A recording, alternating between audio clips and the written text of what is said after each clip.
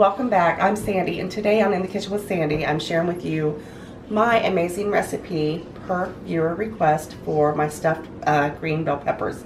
These are amazing. I can't tell you how good they are. It looks like there's a lot of ingredients here, but there's really not. These are probably things that you already have in your cabinet, already have in your refrigerator. So they're so easy, so easy. So let's go over what we will be using. I have 6 of the green peppers here. What I've done is I want to show you a little tip here. Make sure you cut just a little piece off of the bottom so they will sit flat. If you don't, they'll be laying kind of cockeyed, as my mama said, kind of cockeyed in your pan there. And I've got some diced tomatoes here, tomato sauce, and some ketchup, a little bit of hot sauce because I like a little bit of spiciness to them, and it also adds flavor. Hot sauce not only just adds heat, it adds a lot of flavor, especially if you use the Frank's hot sauce. That's my favorite. And here I've got some diced just white onions, and my ground meat, of course. This is ground chuck. I like to use the ground chuck because ground chuck has more flavor. And in here I had some crushed red pepper flakes, some granulated salt, garlic powder, and some onion salt, and a little bit of oregano in here. And I also have about 3 medium-sized cloves of crushed garlic, or minced garlic. You know, I like to use a lot of garlic. Just a little bit of a Worcestershire sauce. And in here I've got it separated because this is what we're going to make our tomato sauce. We're going to put in our tomato sauce. It's a little bit of oregano. Again, you have the onion salt and the granulated garlic. I believe in flavor every layer of the dish. And that's what we're going to do, because I'm going to bring to you something amazing today. And in here I have some Parmesan cheese. Now I like to use the, I guess you would want to call it, it's not the powdery kind, not the fresh grated. This is going to act as a binder, and it's going to suck up some of that liquid to make sure that your meat filling in there is not all runny and what have you. Plus it's going to add some extra flavor. And then we have some olive oil, some pepper, and a little bit of rice. This is the instant rice. If you use the non-instant rice, the rice that you have to cook for some time, then you're going to want to cook it ahead of time. But this I'm not going to cook ahead of time because it's just going to cook right inside the pepper. Again, my oven is preheating to 350, and we're going to go to the stove, and we're going to get started frying up the hamburger. Okay, I'm going to go ahead. I've already put a little bit of olive oil in my pan here, and what we're going to do is we're going to brown our hamburger. Because you need to brown it first, because if you don't, it's going to take longer to cook, and by the time your hamburger mixture gets completely done inside your peppers are going to fall apart. And another thing that reminds me is I've seen recipes where people they cook their peppers first in some water for about 3 or 4 minutes, and I'm not really sure why they do that, because peppers cook up very quickly, and I like mine to have still a little bit of a crunch to them. So we're going to go ahead and get this started, and go ahead and add some black pepper here, maybe there. And then what we're going to do is, gotta get some on the stove too. Throw your garlic in there.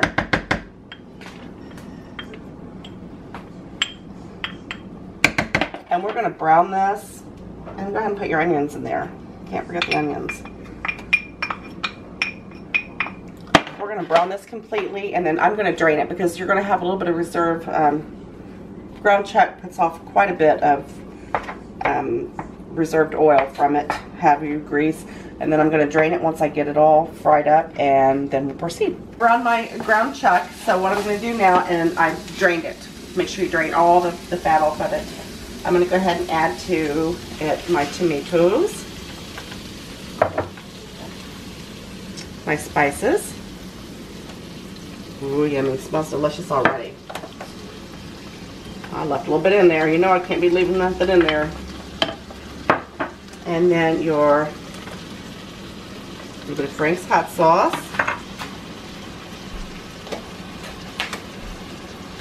And your Worcestershire sauce.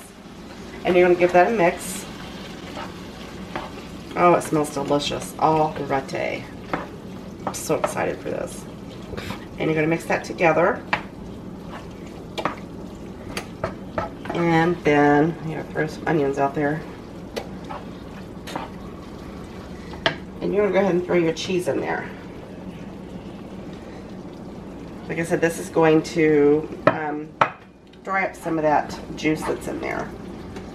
And then we're gonna also add our rice. We gotta find the rice first, and we're gonna mix that around.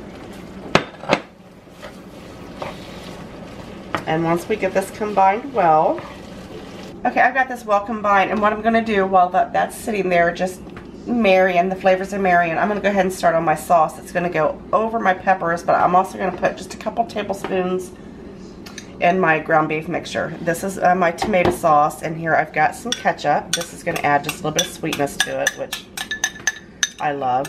The balance of the tartness from the tomatoes and the sweetness of the ketchup is just, it's so delicious. And I just left it in my mixing container here, mixing cup, because it's easiest. And pour that in there. Again, like I said, you want to season every layer. So we're going to give that a stir. Oh, that smells so good. Now we're going to put just a couple of the spoons of it in here and mix it around, and then we're going to go ahead and mix that together, and then we're going to stuff our peppers. Alright, we're going to reserve this for later. This is going to go over them after they bake for about 25-30 minutes. So what you're going to do is, after you have this well combined, you're just going to add that mixture right inside your pepper. Look at that. Isn't that beautiful? And I like to stuff mine kind of full. Number one, because we have plenty here. Number two, it's just the way I roll. Now I stuffed them. Make sure you don't, I mean, you can push the meat down in there, the mixture in there a little bit with your spoon, just a little bit, but don't, like, you know, pack it down in there, because you want to make sure that all is bakes evenly. In the oven 350 for about 30 minutes, and then we'll finish these up.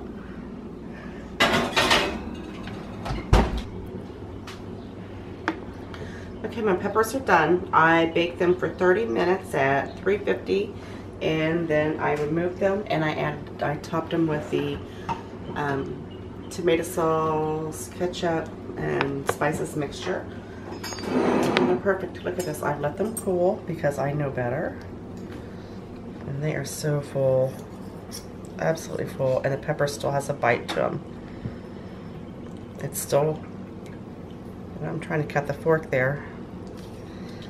Pepper's still nice and crispy, got still a little bit of a crispiness to it. Look at that, perfect. Perfect, perfect, perfect. Good.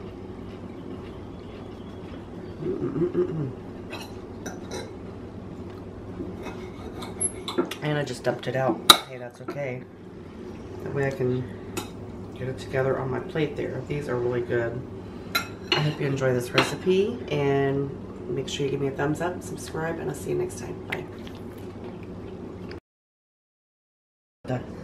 Hey everyone, welcome. Say it 10 fucking times, okay. My shirt dry. My shirt dry. Got some water on my shirt. I'm lactating. No.